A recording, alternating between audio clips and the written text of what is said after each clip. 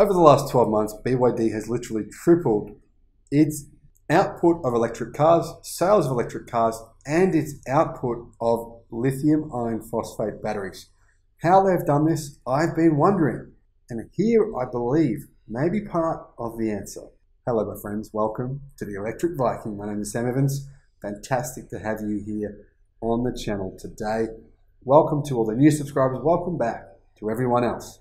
Now, BYD, how on earth have they been doing this? I mean, seriously, they've increased car sales by 10,000 every month for 6 straight months. This is really unprecedented levels of electric car sales growth. And the incredible thing is, I mean, BYD have gone from a company that was selling half ICE vehicles, half hybrids and electric cars, to being almost 100% new energy vehicles within 12 months. It's insane what they've done. But to do it, they've actually had to do some pretty impressive things. Now, over the last 12 months, they've built quite a number of factories making batteries. And I had, well, to be honest, some idea of what they were doing, but I didn't know just how far it went. Now, the other day, BYD just bought a car factory from another car company that went bankrupt because they were making ICE vehicles and those vehicles suck. So that company went bankrupt and BYD said, thank you very much. We'll buy your assets at distressed prices. Now, today, they signed an investment deal with the municipal government of China's Yangtze province to build a new battery factory.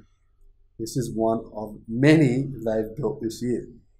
Now, per this agreement, BYD will put $1.25 billion into a new EV battery factory with an annual capacity of around about 15 gigawatt hours at the start at the Fuzhou High-Tech Industrial Development Zone. Now, this move came after BYD announced the investment in building electric vehicles and auto parts in another area of the city where they're building another $2.5 billion electric car parts factory. You can see here, you don't hear this from other manufacturers. You know why? Because BYD are fully vertically integrated. They make everything, well, almost everything that goes into the car themselves.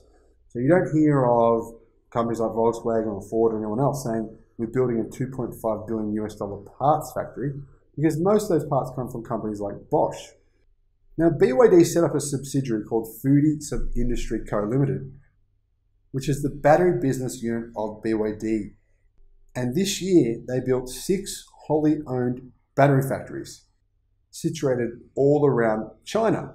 Now, one of those factories is focusing on not just building batteries, but on the R&D of battery technologies, on improving energy density, improving their blade batteries, on improving their lithium iron phosphate chemistry, which they have done over the last 12 months. They've increased the energy density.